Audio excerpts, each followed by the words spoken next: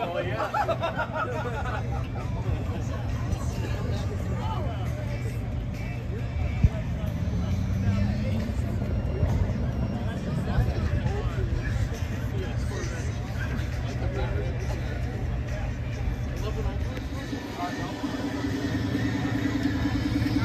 So over 500 Trans Ams this weekend here at the Trans Am Nationals in Dayton, Ohio. Great turnout. It's been a lot of fun. It always is each year. It's a great show.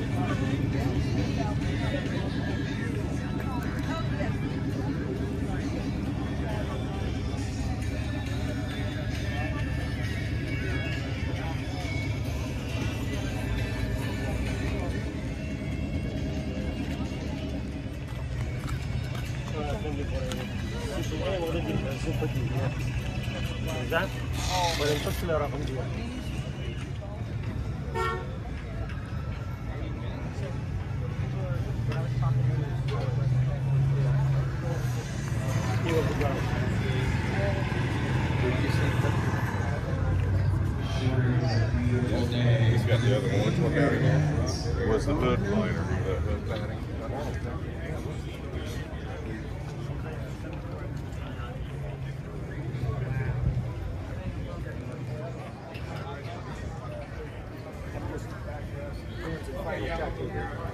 So, they're just judging.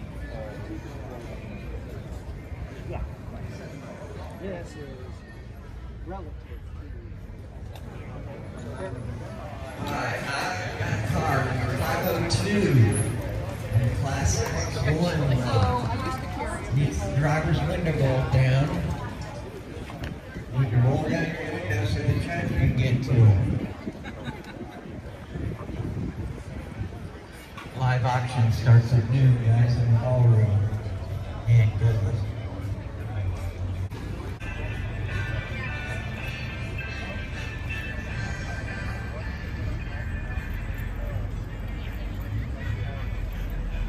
Fourth generation, 1993 through 2002. There's a lot of first gens here this year. Notice there are a lot of first gens this year, which is great to see them.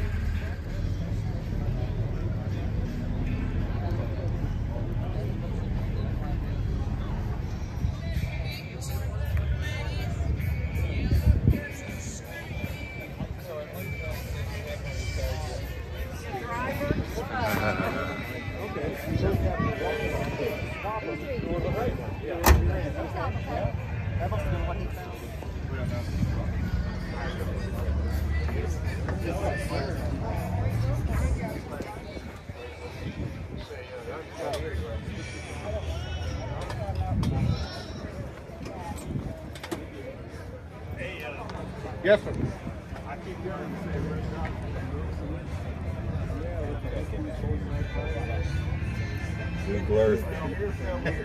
He's found it. Yeah, but it looks nice. Pretty cool for a month.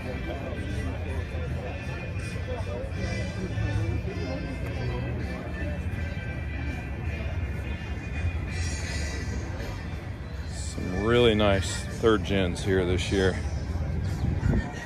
Really nice color. I actually like that brown with the gold. No T-tops.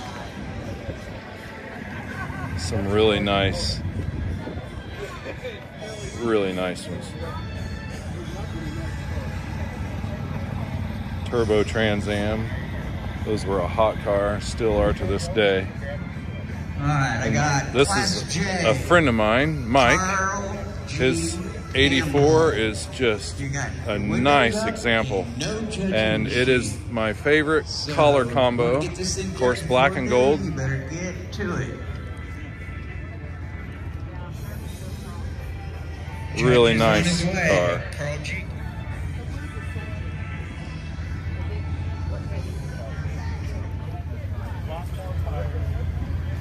455. Got a 50th anniversary, 1976 special edition right here. That was the 50th anniversary of Pontiac, 1976, and they did a commemorative year of on the Trans Am. I'll just go down this row here and let you see these cars. 1975. The only difference between 74 and 75 is what? I'll answer that for you. These were down here in 74, and 75 they brought them up here.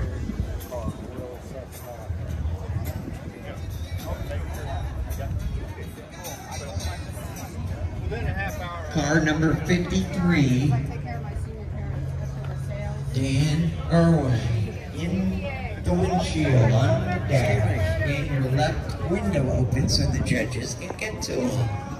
It looks really good, though. How long ago was it? Here we go. We've got 1979s. That was a different change to the front fascia, and they opened the headlights up and split them and put the induction in the front lower valance rather than up here in the top. This is a great row of examples of 79s. This is an 80 here. I kind of like the orange Screaming Chicken on the blue. It sets it off. It's a good contrast. Oh, look at that red interior. That is really nice.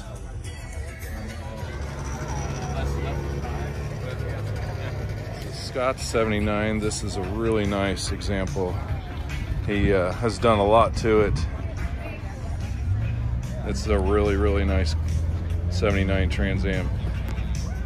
He has 17-inch snowflakes that he rides on it too, but he brought it here to the Trans Am Nationals with these Eagle wheels.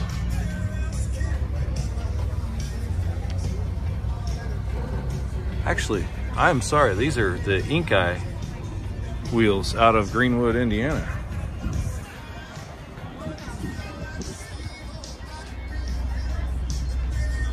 Some great looking collars here this year. 10th anniversary, 1979. Let's see if it's a 4-speed. It's a 403. And right off, how can you tell? Well, Oldsmobile never put the inlet for your oil on the valve cover like a Pontiac or a Chevrolet. They put theirs up here. So when you raise the hood, obviously you can tell right off that that's a 403. And there wasn't much horsepower difference between the two. There's some say there's a little bit of difference you can do to upgrade the 403 versus the 400, but really the 400, the sky's the limit on that. You can do all kinds of modifications. A lot of people are taking a 400 block and putting a stroker crank and some bottom end reinforcement on the mains and a cam, and they're getting a 461 cubic inch out of it. So this is a great example. Let's see if it is a 4-speed. It is not, but I highly respect this car because everybody knows this silver wears terrible back in the day, and this is weathered well. Really nice example. Solar Gold. So there's some feedback I'll give you on Solar Gold, some information on it. So obviously this one's in great shape. I believe it looks like it's had a repaint, but Solar Gold was a hard color that General Motors worked with, so it would fade. And so a lot of times you'll see an original Survivor Solar Gold that will have, you know, maybe the spoiler sail panel is a different color than this quarter or this door or what have you, but a lot of times the Solar Gold would fade and start changing in colors. But if you do see that, then you know it's pretty much original. This one's in great condition, great example. It looks to have a repaint, but hey, that's awesome. They've done a great job with it. And obviously you have a special edition here. I believe this may be a friend of mine's.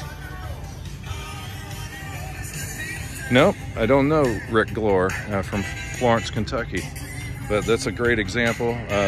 The SE came with 15x7s, and the way you can tell is there's no lip the 15x8 has the offset lip here.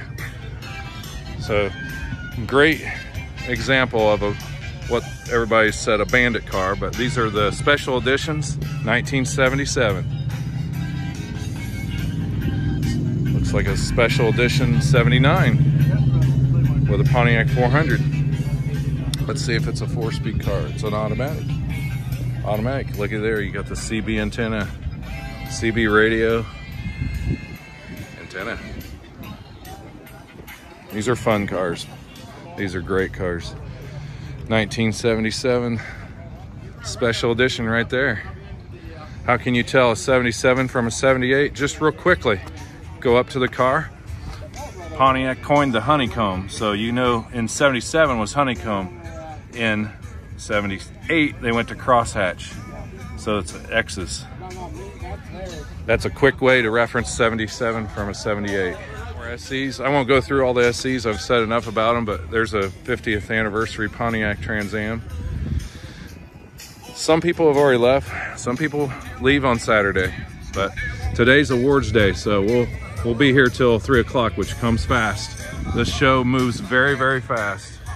There's a lot going on over the whole weekend, so you got to know where to go and where to be at what time. So hey, look at there, 69 Trans Am. Wonder if it's a Ram Air 3 or 4 car. It doesn't say, but I suspect. Yeah, this is a great example there. Collector's edition, 4th generation. You got a Bluebird. So the story on these is a lot of the marketing came in with the Trans Am, the Firebird, and they actually marketed these towards women, believe it or not, to get the women to buy them directly through Pontiac.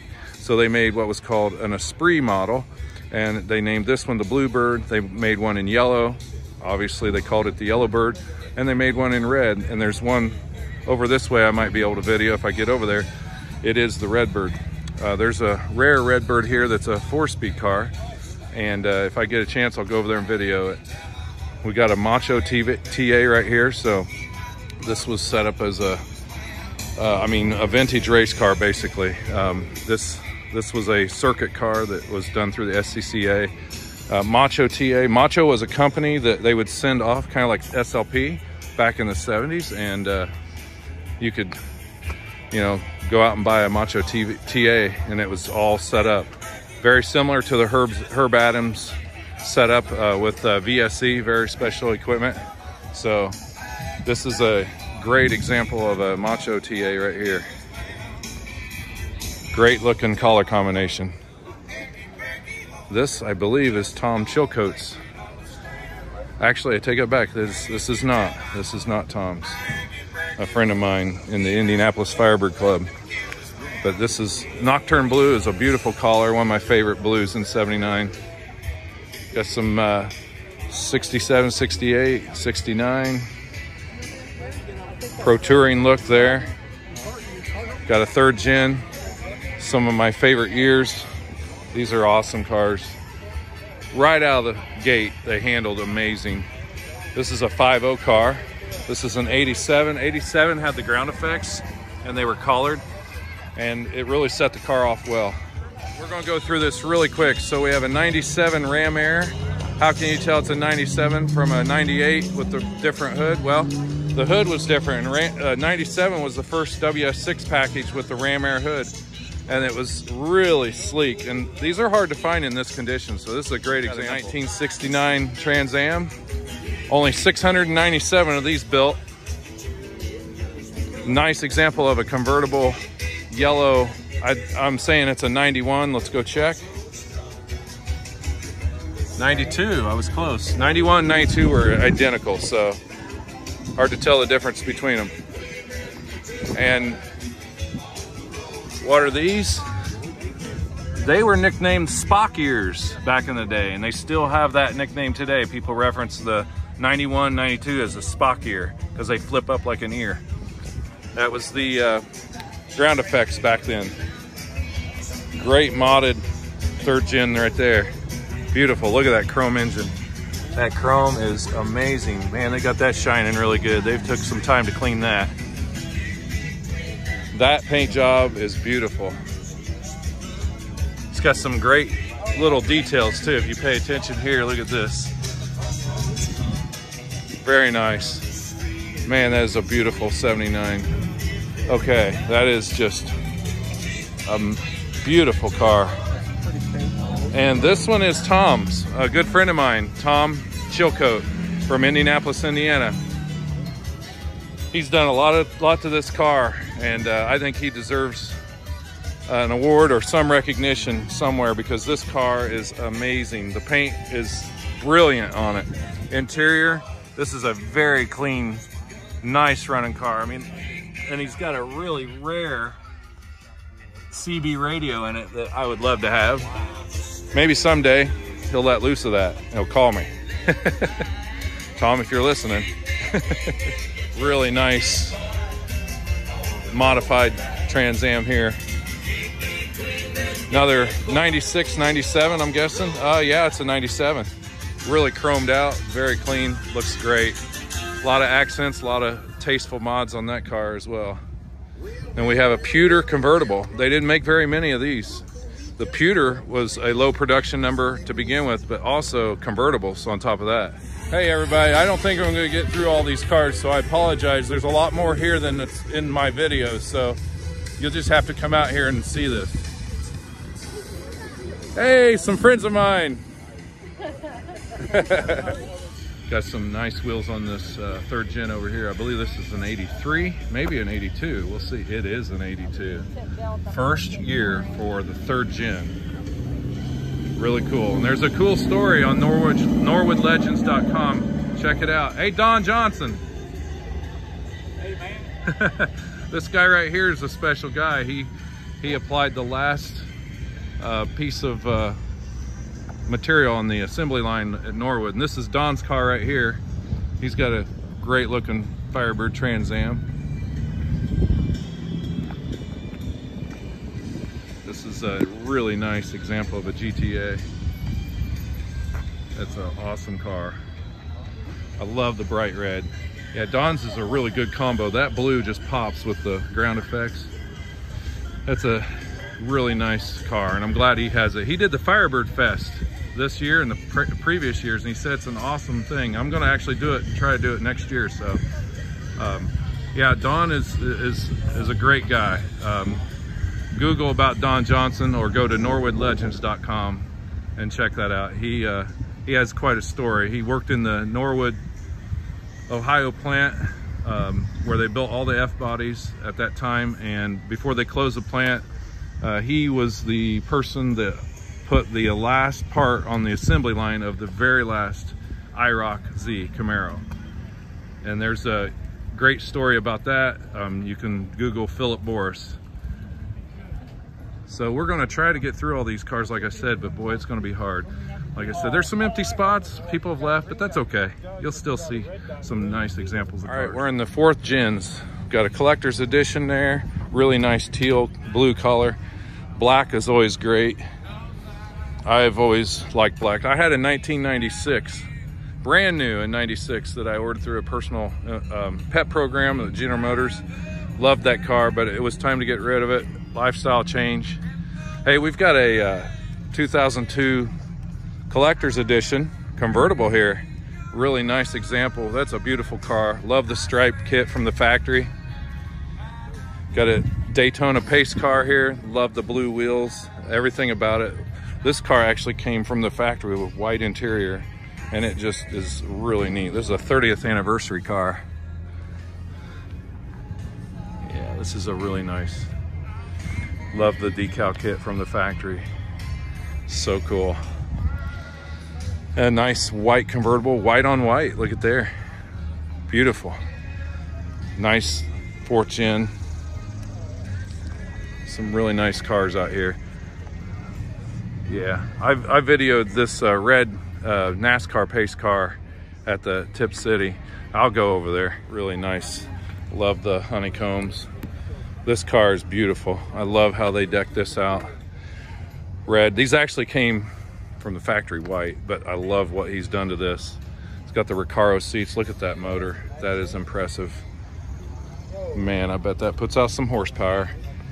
Headers, intake, heads. I'm sure he's done some things internally as well. 81 from Marion, Illinois. Very, very nice. Look at those Recaro seats, super rare. Nice car. Looks like he's done a few runs. Look at there, Snowman run, Bandit run, Power Tour, Power Tour. Awesome car. All right, everybody, 25th anniversary car. This is a really nice 4th gen. This was a really step out that they did, where they did the white on white and all the white interior and the stripe to kind of commemorate the 1970-71. That's a 2nd gen. They did a great job. This is awesome. 25th anniversary right there. I may have to close this video up. I don't want to miss. They have an online or a live auction inside, so I don't want to miss that. I always do pretty good on the bids in there and see what they have, so I'll just kind of scope through here and let you see what you can see. And like I said, there's some empty spots, but they were full yesterday. That's kind of cool. You put a Screaming Chicken on a 4th gen. Really nice. There's a modified Pewter. This car's awesome as well. A lot of 2nd gens, 3rds, 4ths. There's an SLP box. So really nice. We've got some Firehawks over here. I'm going to try to get over there before I stop this video. Steve Hamilton's cars are way back here. He brought a lot of 73s this year. 1973. You got a Brewster Green out there. It's awesome. You got all the 4th gen original unmodifieds over here. This is a friend of mine's vintage race replica.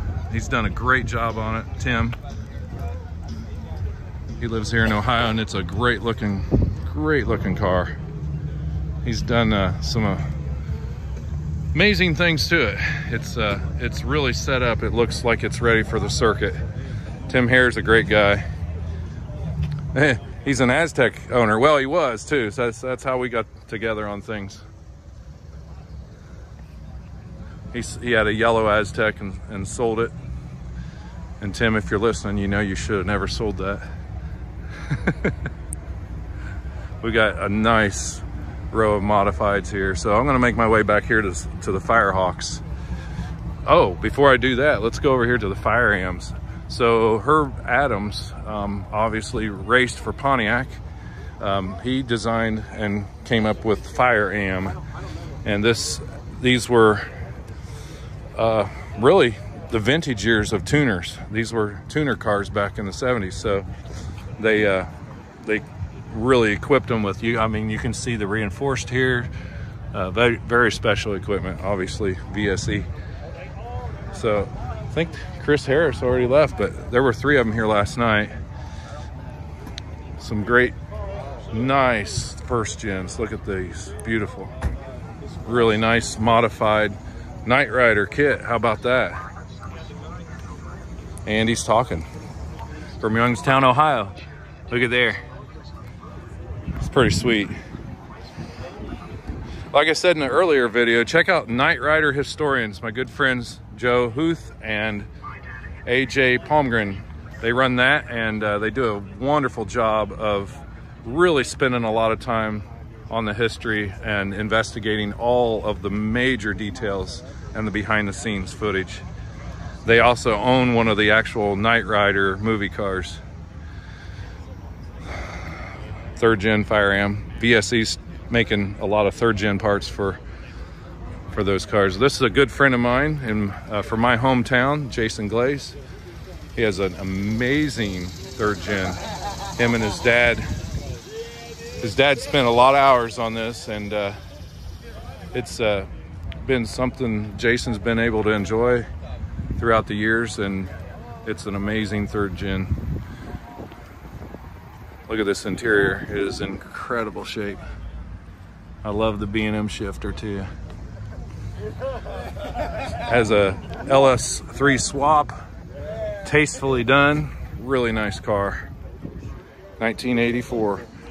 I love how they left the outside original looking. Looks great. So every one of these cars are owned by someone pretty well known. All you have to do is Google Steve Hamilton Trans Am and you will find all the information about Steve. Steve Hamilton started collecting in the, I'd say in the 80s. He has some amazing stories. This guy lives and breathes Firebird Pontiacs all day long. And this car here is very special. It had a custom paint job, and that is original back in the 70s. Original custom paint job, I should say. This is a 69 Trans Am that's a great riding car. I rode to Pontiac, Illinois at the Pontiac Museum, ran by Tim Dye, in this car from Indianapolis to Pontiac, Illinois, and it rode spectacular. Here's his Brewster Green. This is just a great example of his cars. He's just brought some nice ones. He brings them every year, but Steve is known for having the world's largest running collection of Firebird, Pontiac Firebirds. And he has various Firebirds. So just Google Steve Hamilton. So this is, I believe this is the work in progress. This is Pro-Am Trans Am. These are all work in progress. We've got work in progress over here. And my good friend Scott Shield over here, he's running through taking some shots. So let's get over here to the Firehawks. These are amazing, amazing cars here. So Pontiac sent these off to SLP, which was a engineering performance network, and they would basically engineer these cars to perform. I mean, they were street legal race cars, basically. Firehawks are really, really rare, especially nowadays. They didn't build a lot of them. So here we have a red one. It's a great example. Here we have a blue, beautiful blue. And then you have the 10th anniversary Firehawk right here. This is obviously a convertible, as you can see, in the black and gold accents. It's a really, really great example. Beautiful car. Then you have the burnt orange here, Starburst, convertible. The convertibles are super rare, hard to find. Very, very awesome cars. Very quick, very, very quick. So we've got the first era of the 4th gen Firehawk. This is a 94, and this was done by SLP as well, and this was an amazing color combination. The wheels really set it off. It really looks good. These are super rare, especially a 6-speed. Great looking car, awesome example. I know I keep saying that, but it is. These are all awesome examples of cars. So yeah, so there is a Trans Am book put out, and this car is actually in the Trans Am book that I'm standing in front of. So he has some awesome literature about the car as well back here, window sticker. Pontiac Motor Division was the only General Motors division that carried and still held all their microfiche and kept all the documentation. All the other divisions, not so much. And you can get that done at Pontiac Historical Services, phsservices.com. And they will set you up with a window sticker and PHS document your car, which makes the car's value even go up because it authenticates every option on the vehicle.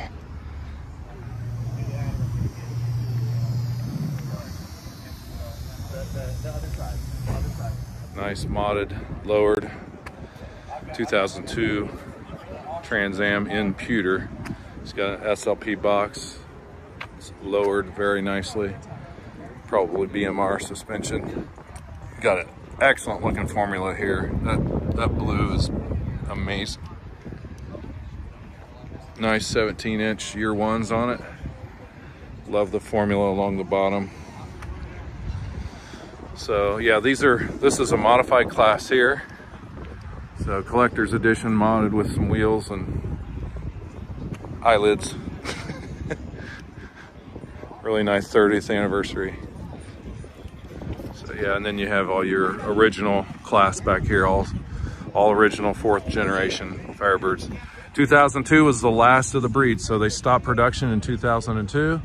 I forget the production numbers. I believe at the Trans Am level was like 19,000 and something in 2002, but you know, it's a shame Pontiac stopped, but they did. And there's a story about that. You can just Google about that. There's some things that have been said, the reason why, but the truth is out there, so you can check it out. We have the concourse judging over here. If your car is concourse level, you can have it actually judged in this tent area here.